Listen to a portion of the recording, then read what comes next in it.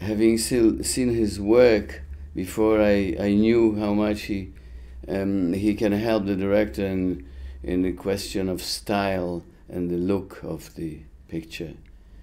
So I fought to have Gil on my first English movie. Of course, I could not be but anything else but supportive.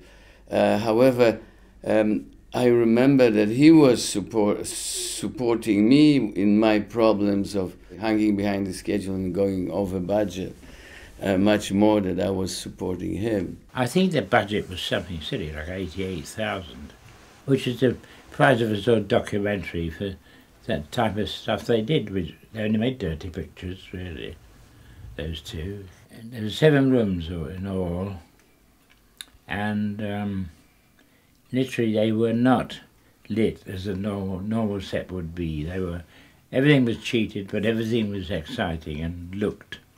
There was a big mystery attached to it. I remember each morning coming on the set, which was rather dreary, and looking much more dreary in the working light of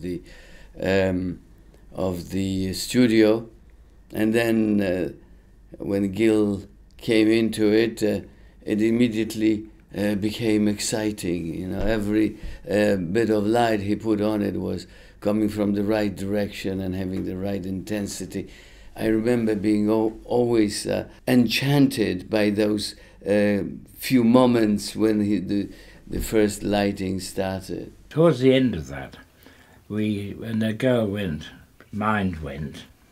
What we did, we weren't sure what to do, but then Polanski said, leave the furniture where it is and we extend the walls out 16 feet, just like that, which is what we did. And we made it look that much bigger. It was just like a cardboard box being opened up. That was my idea that I worked out with the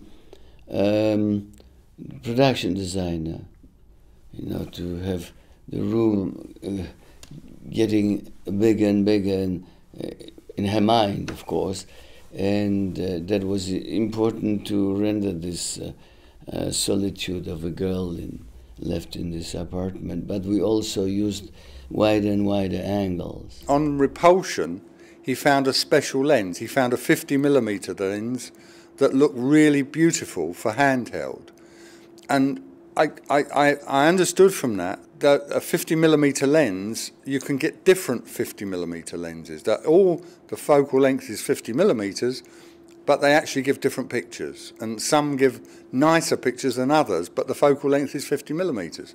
So he had an eye, he had a wonderful eye that he could choose and understand what a lens was doing. This massive hand thing that was coming through the walls, through this, we spent hours getting the right stuff to make it push through. It took us hours to do this, and hours of doing it, and Polanski and all of us, we were on the floor, crawling about on our knees with Araflex cameras photographing this shit going on. It was difficult for him to light, and difficult for the production designer to achieve, and difficult for me to have the effect that I really wanted. Today it would be wonderful with the digital possibilities, you know, of post-production. I wish I were doing this film today. Now when I look at it, it seems to me so amateurish, you know. Really. But it did come off. It came off to everywhere. Well, it was a small studio, but very pleasant, very charming, and I had a good crew. There was a very good atmosphere on the set. And that's what makes it all fun, you see. That's what makes you enjoy it.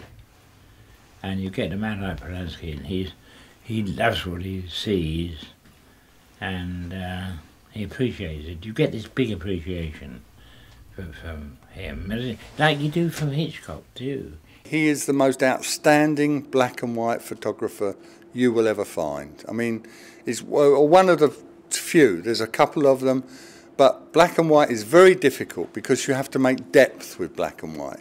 Because you don't have colour, you have to make depth with black and white. And if you watch his films, see how he makes the shadows into depth to tell the story. And he's just the best. If anybody wanted to study black and white, they should study his films. Yeah, he was really a terrific guy and with a great sense of humor.